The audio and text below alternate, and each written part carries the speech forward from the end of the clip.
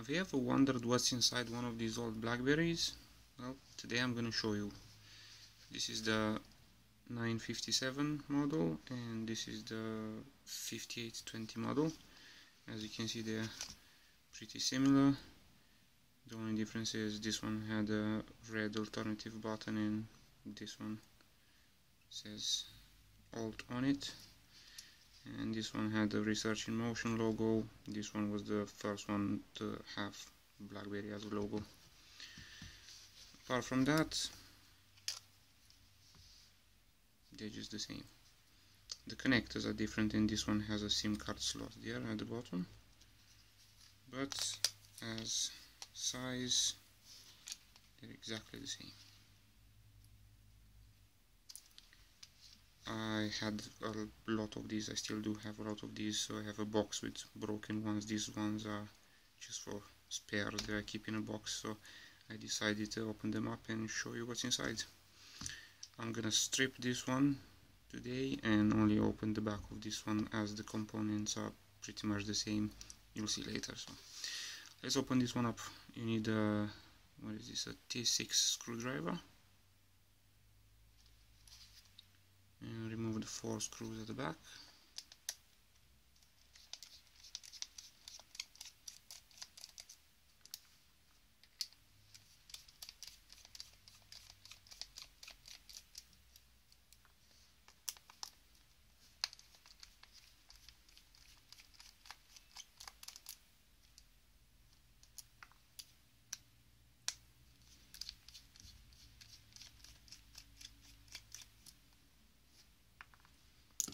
Okay, so we've got this plastic opening tool. Comes out easily, and there it is. Okay, now let's open this one up. This one's already missing 2 screws.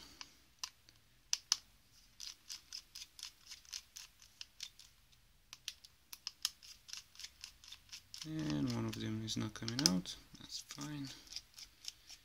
These have been opened before by me, probably taking some bits out as well. Well, never mind. Let's open it up.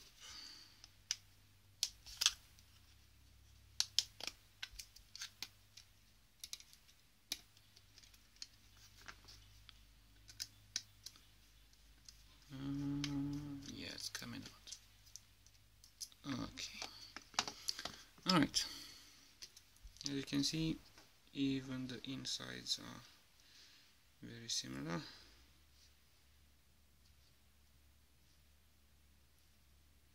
Let's just focus on this one.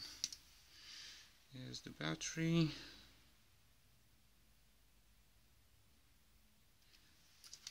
The batteries are almost the same. The connector is a bit different, but I have used batteries from this one on that one and they work just fine. They're compatible.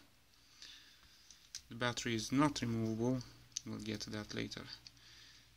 And here's the battery connector, just a flex cable, and this is the wheel. Let's just remove the case first. Push that out, and the case just comes off. There's the front housing.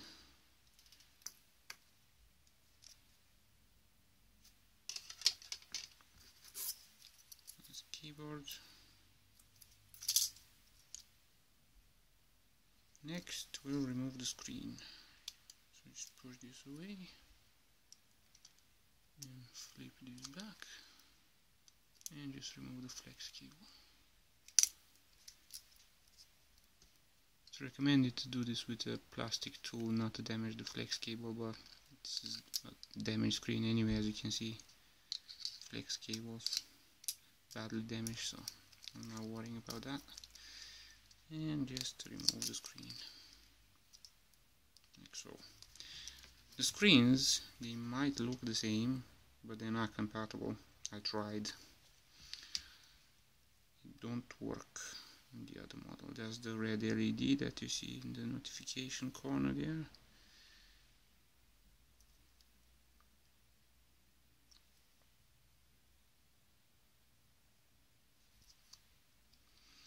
Okay. There's a big vibrator over there. The one. Right, now we're gonna remove this wheel.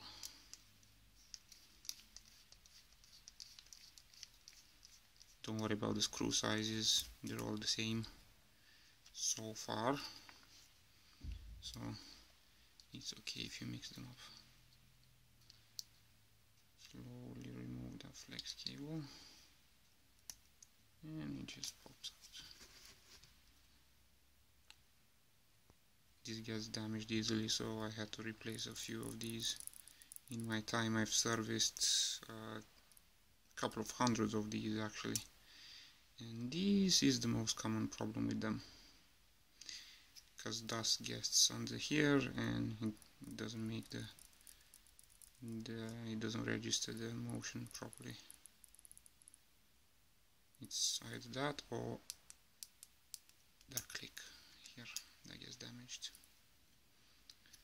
So these are not compatible. They're slightly different, as you can see. They don't work on this other one, but it's pretty much the same principle. Let's put that away.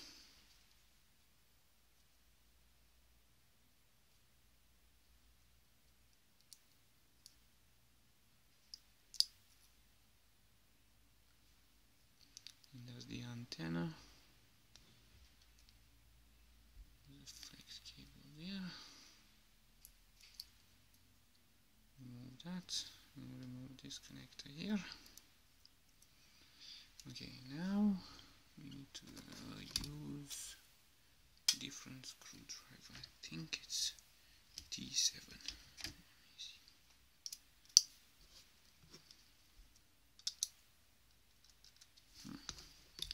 Maybe not. T8. Let's see.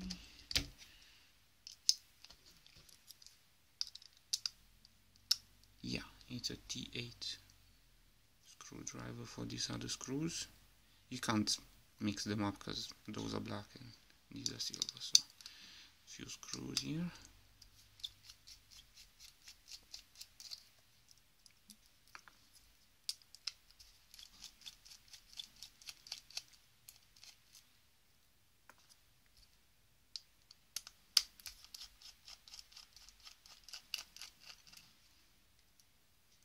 It's important to disconnect the battery first so you don't touch the circuit while there's power through it.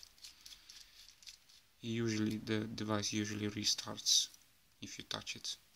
That happened before. If you touch the back of it while the device is on, the red LED will turn on and the device will restart.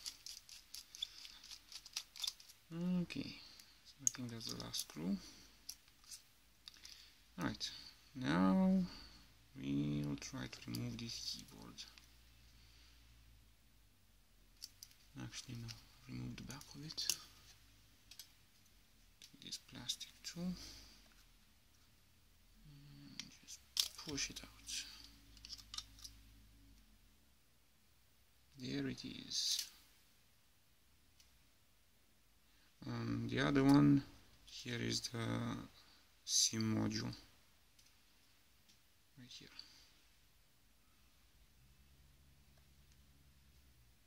Don't know if you can see. It says Intel 1997 on the chip over there. I'm not sure what that is. I'm not good with all these bits. This 2000 research in motion.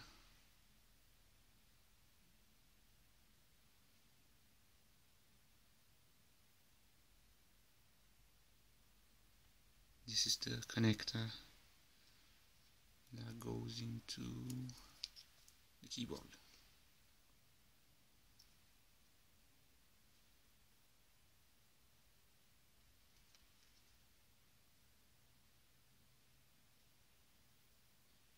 That's the reset button there that you push at the back of the device. Where is it? Stick a pin in there and it pushes that one. Okay, and this is the keyboard.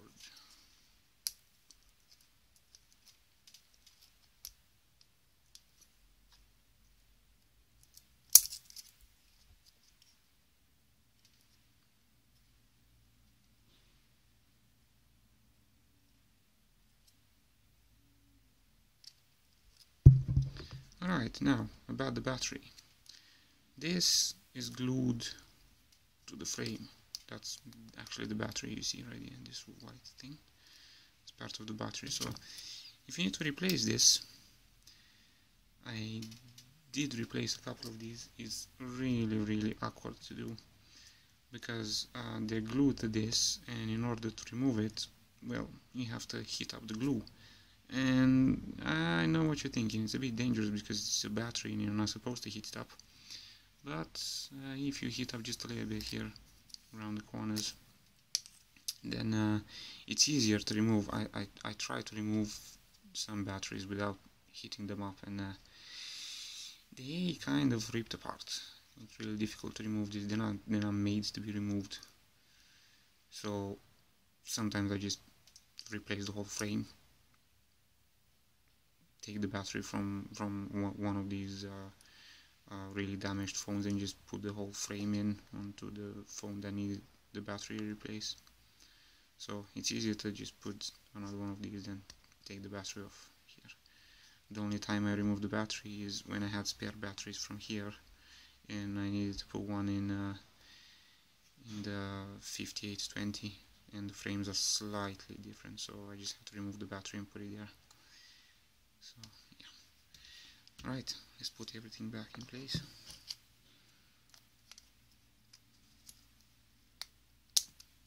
The keyboard.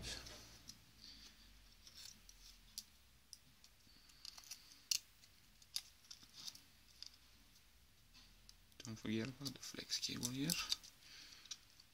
And push the connector in. Put that in there. Put this in here.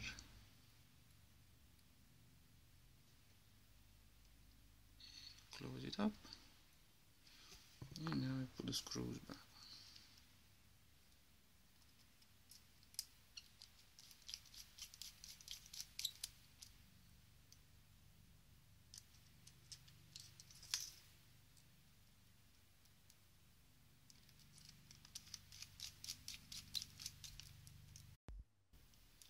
Okay, now it's time for the wheel.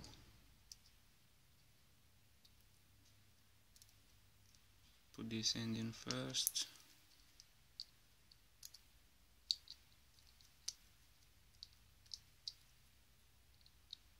And push the little connector in there. Make sure you put them in the right holes. Yeah, I've done that before. I've put the connector. You didn't connect it properly there, and kept restarting before I figured it out. Okay, now time for the T6 again.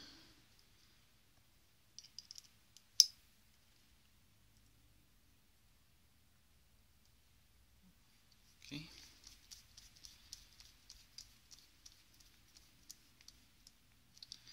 Now the tricky bit. The tricky bit is putting the flex cable back. Flex cable of the screen. Putting it back in. So you just slide the flex cable in there and align the screen. Yep, like that. And now on this other side, have to lift this little plastic bit up. Hold it up like that and push the connector in with a plastic tool, not the way I'm doing it now. That's wrong, but I don't really care about this screen because it's dead anyway. And it's really difficult to push it in. You have to align it perfectly in there too.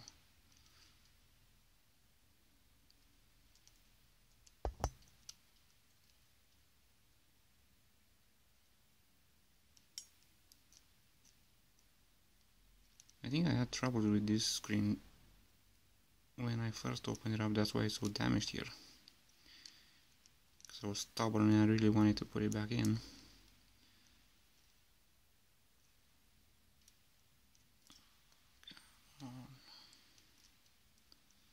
And that is how you ruin a Blackberry screen.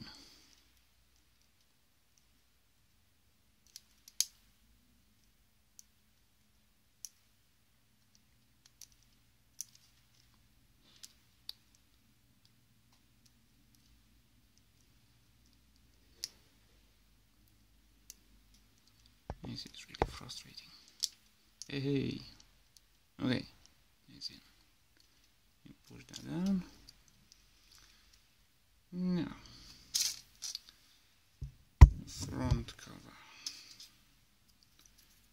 Put the keyboard down. You put the wheel in first, like so, and you just squeeze the corners.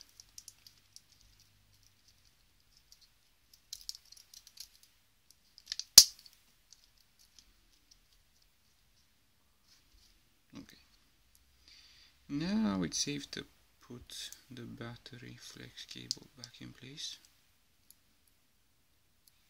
Usually, if it's a good device, if it's still alive, you just press this one and it turns on, but this one's dead. So, let's put the back cover on.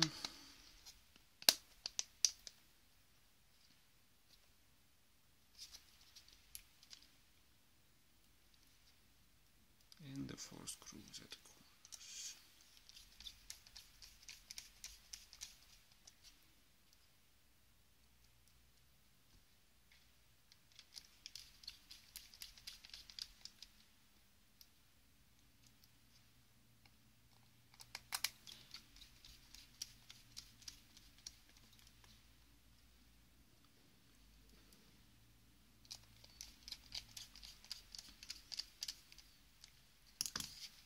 And that's it.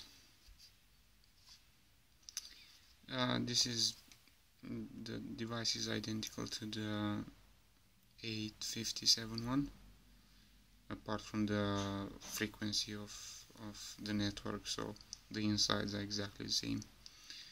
This one's slightly different, but it's the same procedure to disassemble it, so I'm not gonna do it on this one. And that's it. Thanks for watching the video, and see you next time.